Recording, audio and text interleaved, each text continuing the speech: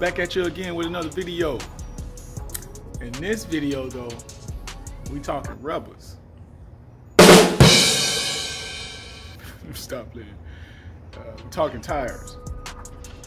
So I still have the OEM tires on the bike, and the bike currently has 5,400 miles on it with the original OEM tires that came with the bike. But I'm gonna show you a close-up of what the tires look like.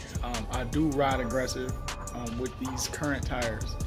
I'm not afraid to go fast, if need be. But I want to talk to you about some tires I decided to go with. I had some experience with these tires, and I think that they're good quality tires.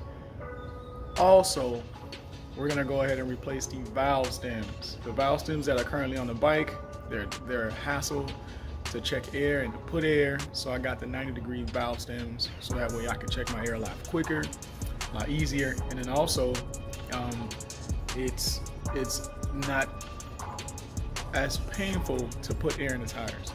So let me show you what I'm talking about. All right, so these are the OEM tires. I don't know if I'm tripping, but you see this line right here on the front tire? Like, it's all the way along the entire front tire. Like, it doesn't stop. Right? And then like when I feel across the circumference of the tire, there's like a bow. Like it's like a ridge right up in this area where it's round, then it comes, it's round, then it comes up, then it goes down, and it comes back up again, right along this area. That same line, well, I clearly need to change out my back tires, but that same line is right here. This is the back tire. And if you look close, like the tire's starting to tear.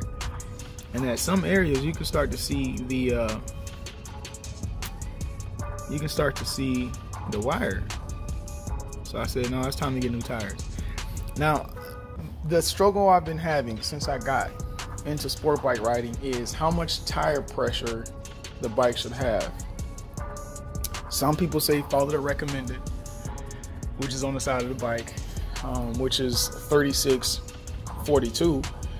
Other people say follow the manual, same thing, 3642. Some say go to the website for these specific tires. The website says 3642. But not all riders weigh the same, not all riders ride the same, and not all areas where the bike is going to be ridden has the same temperature. So with that being said, with a new set of tires I'm going with, I'm not gonna go by the recommended. I'm gonna start off with 34, 38 and see if I like that riding and if the bike is comfortable to me. Because like I said, I do ride aggressive, and I do ride in a state that is primarily hot for the majority of the time that I'm riding. So let's just go ahead and take these tires off, just to show you. I do have the OEM valve stems, and the next time you see this, it won't be OEM, it's gonna be 90-degree. I'm hoping that the guy that puts I'm gonna take it to a shop to have the tires and valve stems replaced, because that's not something I want to take a chance on. I want the valve stems to face the left side of the bike, the clutch side of the bike. I'm gonna ask if that's something I can get done. If yes, then they'll both be coming this way. I don't like it going towards the right side. All right, let's take these tires off, shall we? All right, so I got my air pump. This is the setup that my air pump has, right? It's one of these twist kinds. And then there is the valve stem, okay? Let me show you why, like, even just getting to the valve stem. Let me try to get a better angle. All right, so just to get to the valve stem, you got this big rotor that's in the way, okay? And then just to get to it, I have to either rotate the wheel. Even if I rotate the wheel, it's pretty darn difficult to get to it. Right, and then let's say I got the valve cap off. To check the tire pressure, let me show you what I got to go through. So by not being 90 degrees, you gotta pretty much have to reach in here and struggle to get this on. And then when I'm done checking, I just dropped the PSI. I found myself doing that a lot lately. Like whenever I check my tire pressure, I go over 1 psi, just so because when I take it off, it drops a psi. And then look, this is the struggle, man. Just to check this. If it was a 90-degree valve stem, I just push it on, twist, and I'm good to go. To take it off, same thing, twist off, and I'm done. Let's go ride. But with these valve stems that Kawasaki made the bike with, they do get in the way, in my opinion. So again, I'm gonna have both valve stems facing the clutch side of the bike, and yeah. So let's go ahead and take these wheels off, take it to the nearest bike shop, have the tires replaced. Oh, I recently saw a video about tire tear, and if you look, my turns are pretty aggressive. Like look at that, man. There's a lot of tearing in the tire. Like if you look right here, this is a cold tear. According to this guy's website, I don't know if it's true or not, but let's see if I can zoom in there. You see that? It's a cold tear. Oh, when I turn the wheel, it gets blurry again. There's another. Look at all that. This is all cold tear, supposedly. And then on this side, it's just as bad. Like the entire bike, like you can really see that there's a lot of tear. But my thing is, man, I still got some life in this tire because the line is there. But in reality, I don't really have much life, especially on this rear tire. But this rear tire has given me 5,900, 5,400 miles in its current state. I have not taken the bike to the track yet. I really do want to take the bike to the track, but I'm having a hard time getting myself there. All right, so let's get started.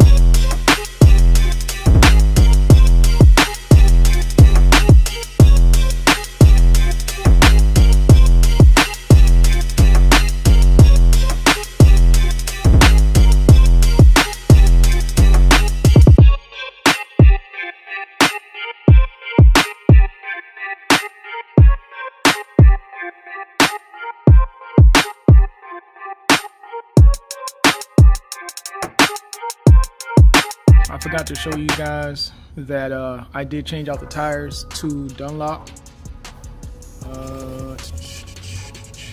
Q3 Pluses, and I did change out the valve stem, which is there. They're 90-degree. They're not on the clutch side, which is the way I wanted them at first, but then I really thought about it and I said, you know what, I'd rather have it on the brake side. So both valve stems are facing the brake side, which is not bad. I actually like it with this setup. And again, the tires I decided to go with are Dunlop Q3 Pluses. I've taken the bike out a few times and gone on some pretty aggressive rides. As you guys can see, I do lean pretty far, but I learned recently, a long time ago actually, that this does not mean anything. It's actually not really true. To get your bike to lean over that far is more risk than reward. Now to me it's all about the technique, which I've been learning to get better at more and more lately. I think in the last video when I was replacing the tires, you saw the stock rear sprocket, and I just put in the aluminum rear sprocket. It's a 39 tooth. So that being said, I did take the bike out for quite a few times and been riding and enjoying the bike a little bit. I want to thank you guys for watching this ZX-6R tire replacement from BattleMax to some Dunlop Q3 Pluses, and I hope that you guys have a wonderful day.